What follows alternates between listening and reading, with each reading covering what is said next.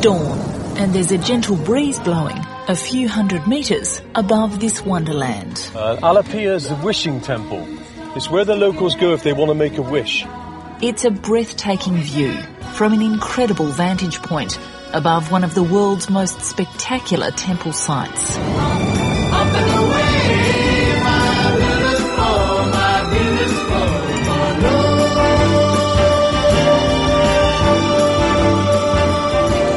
The tourists aboard these hot air balloons have it almost to themselves, but perhaps not for long.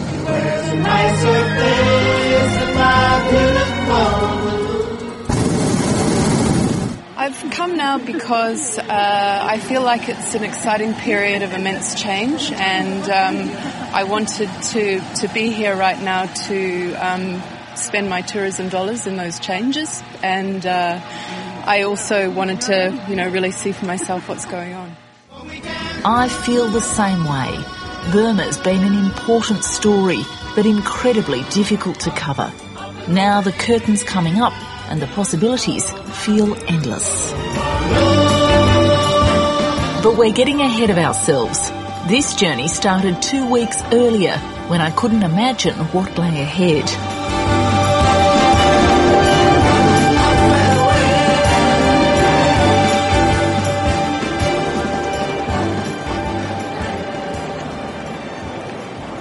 The last time I was at Rangoon International Airport for Foreign Correspondent, I was slinking in on a tourist visa to secretly interview legendary democracy leader Aung San Suu Kyi. Today, less than 12 months later, cameraman David Leland and I are legit, granted a relatively freewheeling visa to travel the country to assess firsthand the effects of the government's sudden, staggering democratic reforms. It's the type of journey we've never been allowed to make, and while the ability to operate openly is in itself a step forward, we're not really sure just how much freedom we'll actually have.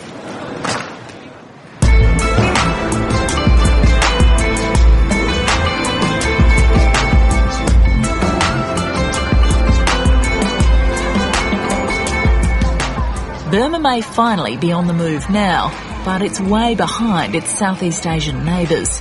Decades of authoritarian rule with little international investment have stunted development.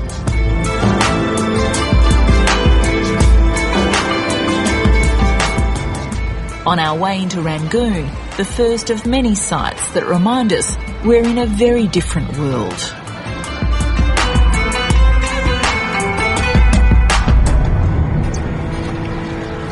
Leave the airport and you soon see just how frayed this place really is. Thank you, Mingalaba.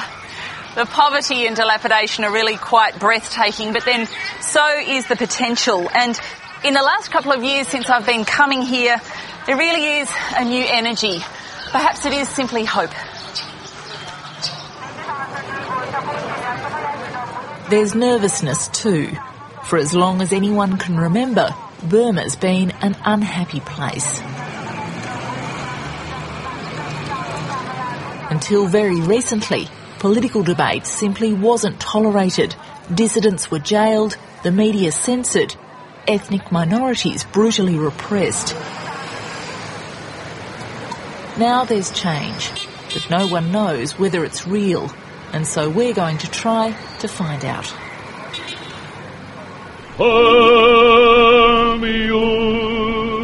Back to Mandalay, where the old Ko Hlaing. Here in the old colonial capital of Rangoon, also known as Yangon, you can still find plenty of reminders that this used to be the richest country in Asia. Mandalay, where the flying fishes play. In the early 1900s, this city was an exotic gathering point for some of the world's most famous thinkers. Then the Strand Hotel hosted the likes of literary greats Somerset Maugham and George Orwell. Like Burma, the Strand has been through so much since it was opened in the boom time of 1901. War, disrepair, dictatorship, not to mention a backpacker invasion and a rat infestation. Now it appears the boom is back. The hotel's the busiest it's been in more than 10 years. I guess what everyone's wondering, though, is will it last? On the road to Mandalay. As it's always been, the Strand is an oasis amid the heat and dust of Rangoon. It used to be the place to be seen when the Brits were still in charge. These days, the centre of power has shifted.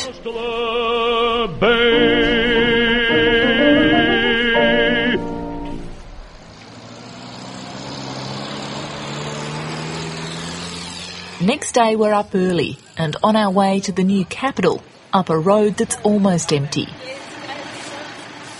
A toll of about $6 puts it way beyond most Burmese, who get by on less than $1 a day. About 6 years ago, the government simply upped stumps and moved to the middle of nowhere, abandoning Rangoon.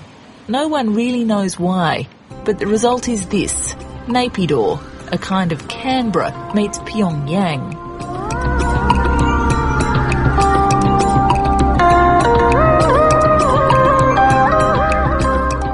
Right now, there aren't too many people to fill it, but if Burma takes off, that'll change. And in anticipation, the building frenzy is well and truly on.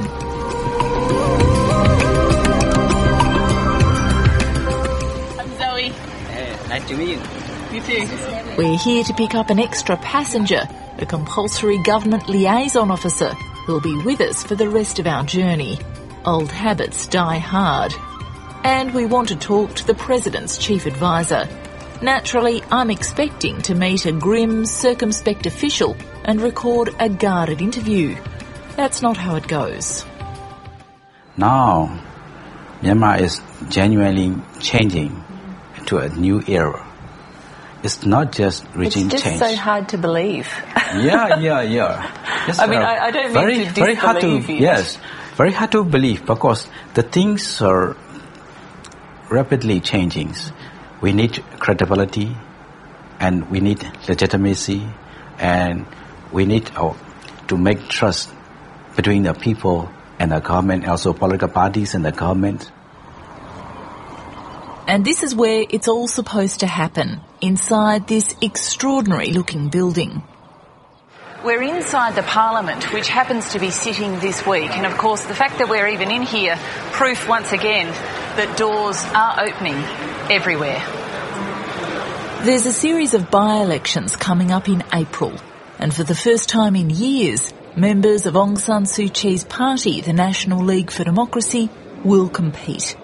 If Aung San Suu Kyi wins a seat, as expected, she and her colleagues will be sitting here, among those who repressed and jailed them for so many years.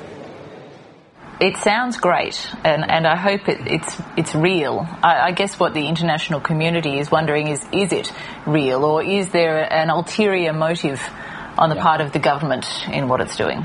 Yes, actually, I think that after a long years of political stalemate, the both sides have realized that this road is not effective, not works. So we have to change the directions.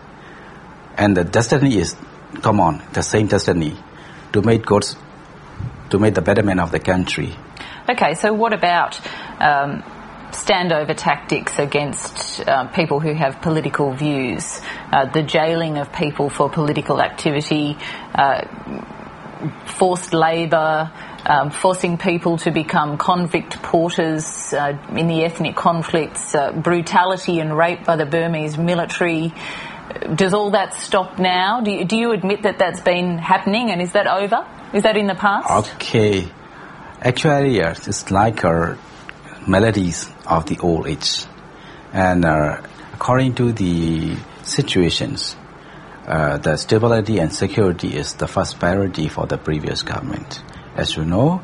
And they have used such tactics, but now we are democratic elected government, so we try to treat this melody with a very correct treatment of the democracy. So actually you should divide the previous government and the new government.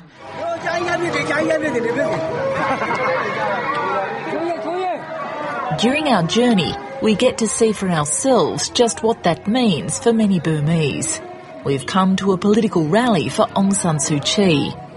Oh, we love Suu so much. This time is our chance, very, very big chance to see her. Her National League for Democracy won elections way back in 1990, but was never allowed to take power, and she spent long stretches under house arrest. This time, as they say, it's different. This is a campaign rally NLD style, and what's really notable about this is that these people are allowed to be here, at least in theory, and so are we. A campaign rally for Aung San Suu Kyi and her opposition, where local people can legally attend and so can the international media, would have been unthinkable such a short time ago. Last time we cannot come out on the road. Now you see a lot of people you can see on the road. In the Burma of old, it paid to keep your political allegiances to yourself. Now people are out and proud. Just a few months ago, publishing images of Aung San Suu Kyi was illegal. Now you can wear her face around town. How many T-shirts are you selling every day?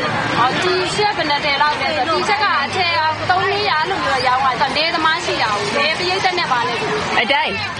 Wow. Once again, we see old habits die hard. We're being watched, and so's the crowd. It's not enough to deflate the enthusiasm for most, but some still fear the old consequences of being seen at a political rally.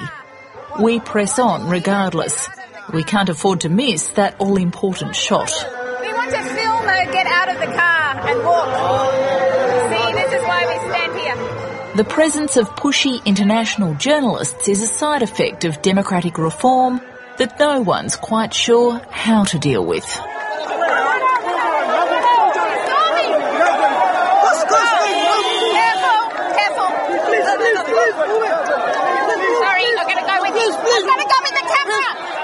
Finally, arriving into the heat and the dust like a cool breeze, the lady herself.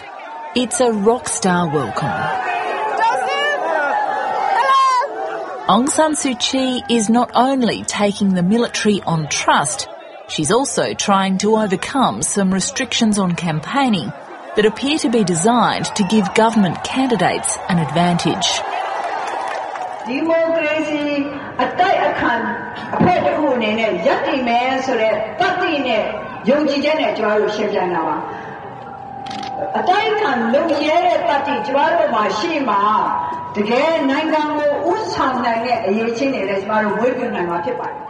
It'll take more than just courage.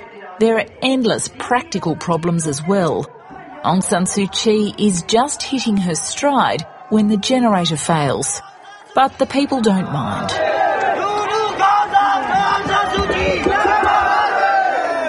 And pretty soon, she's off again.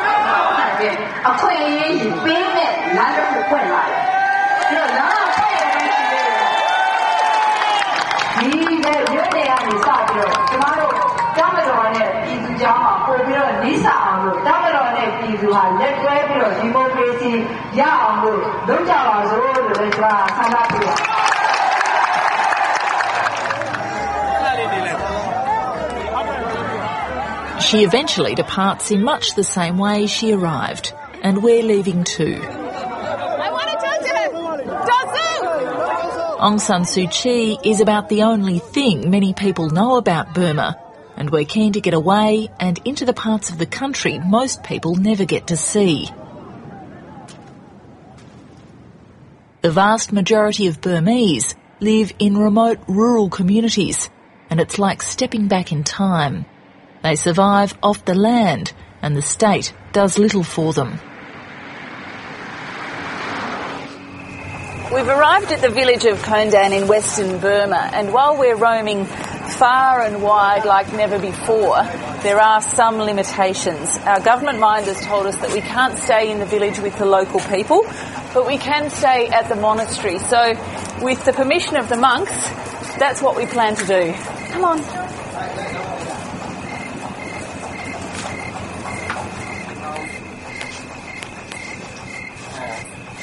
Hi. How are you? Thank you for having us. Come on, kids. The monastery's abbot has offered us a place to crash for the night.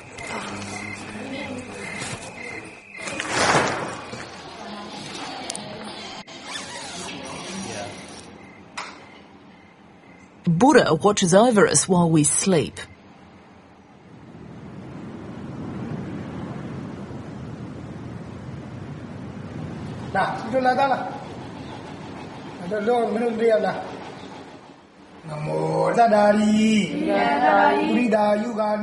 Each morning the abbot tutors these young boys. Religion is one of the few areas where people can express themselves with some freedom. It offers them strength and safety.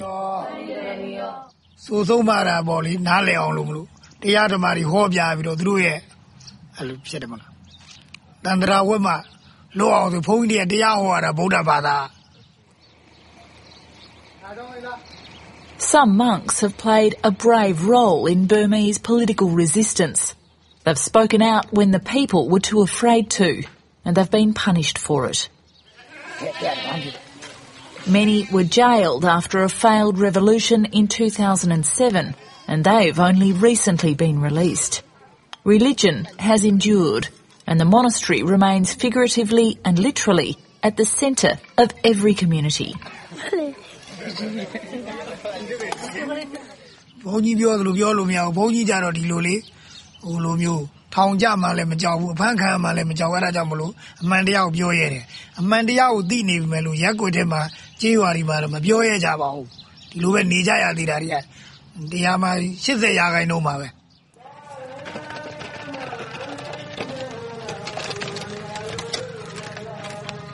This village is typical of those we encounter on our journey. Local chief Yulay Po explains that there's no school for older children, so they have to drop out as early as age 10 or move to a larger town.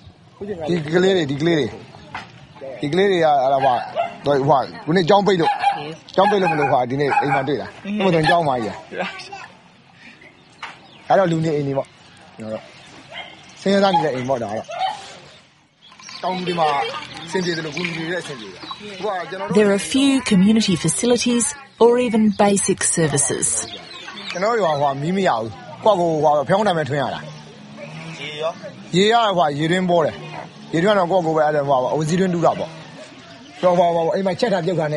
The chief introduces me to 27-year-old Chote Ma, who's only the third person in the village to ever go to university.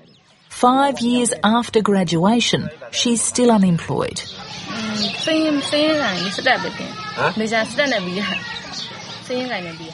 In a country where the military controls every single thing, it's all about who you know.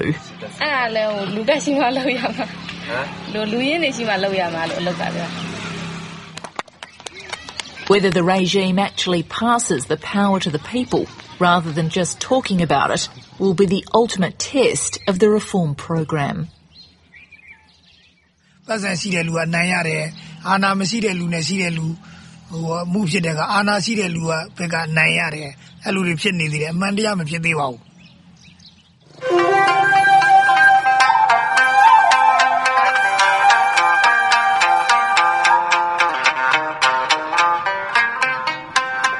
With 60 million people and an abundance of natural resources, Burma could be a new Asian tiger. Until now, the biggest investor has been China. But if the West lifts economic sanctions, money from other countries will flood in. And along with that will come curious tourists who want to see what all the fuss is about. And they're in for a treat. Until now, Burma's been a niche tourist destination, despite its obvious wow factor.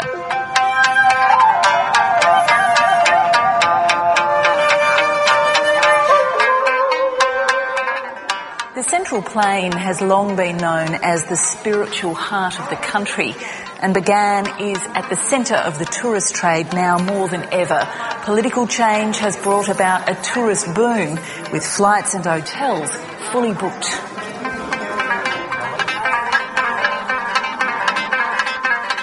For many here in Bagan, life has barely changed since this extraordinary temple complex was built 1,000 years ago.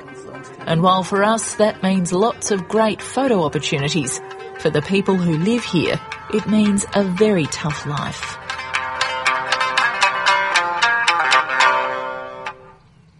Right, everybody, welcome to Balloons Over Bagan. As I said, my name is Ian, and I'm your pilot this morning. Balloons Over Bagan is a partly Australian-owned company that's been operating here for 13 years, despite military rule. Each year it caters for more tourists drawn to this extraordinary place. I guess somehow I had some impressions that it would be a lot more closed than it is, but people are willing to talk very freely to me, and people seem to be talking about having a sense of change themselves and what's coming, and very hopeful. The world's a nicer place in my beautiful balloon. And more recently, with the relaxation of the military's iron grip, the numbers have really taken off. Okay, we're climbing up now, guys. Oh, we can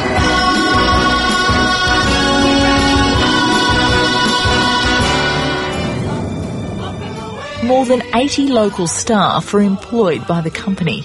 It's making a big difference to the local economy.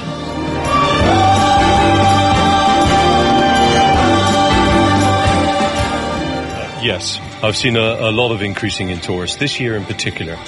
Over the last couple of years, there's been indications of change within Myanmar, but this year in particular, we know that the hotels are full, and that's also reflected in us in the balloons, because we've had lots of people to fly. He is hoping the bubble doesn't burst. And here in Bagan we say cheers, pros, salut, kampai, chin chin, a chagwa, which is Burmese, and soft landings. Soft landing. Chagwa.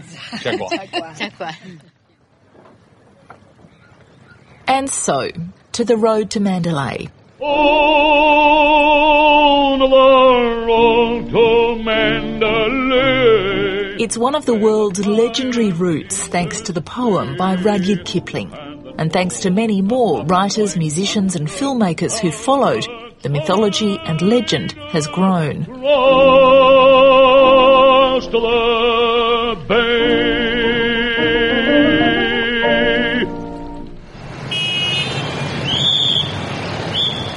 But in the 21st century, it's a well-worn trail that leads to a city that's arguably the engine room of the country. Surrounded by historic old cities, it's become an economic hub propped up by Chinese money. Sadly, it's our last stop. If, as is hoped, Burma's tentative steps back into the world become strides that bring prosperity to the people, then Mandalay will be an epicentre of a new nation. It's a big if.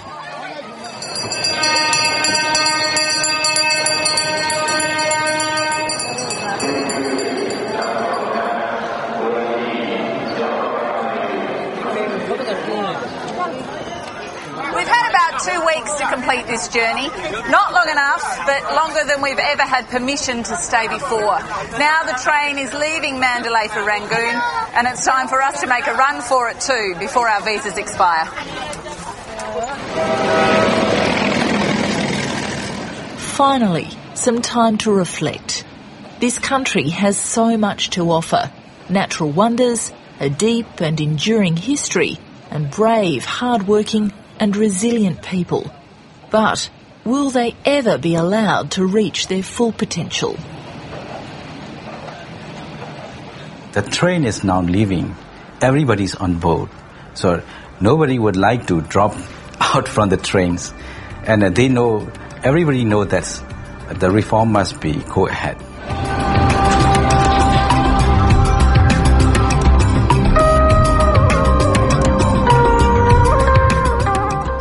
It's clear that this place is changing fast. Who knows if the people at the top will keep their word?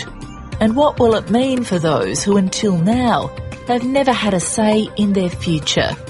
There's only one thing for it. Down the track, I'll just have to come back and find out.